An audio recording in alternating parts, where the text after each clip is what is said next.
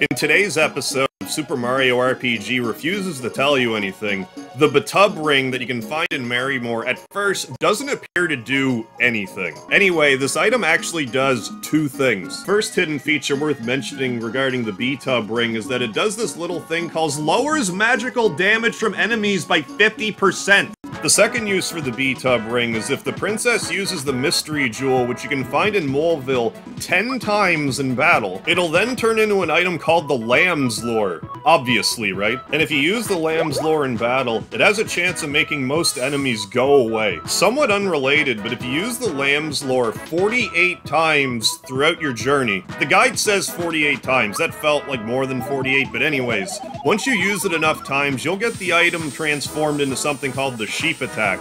It's effectively the Lamb's Lore, but it's effective on all enemies on the battlefield. Well, if you're doing a low-level game, it's better than having to Batub your enemies.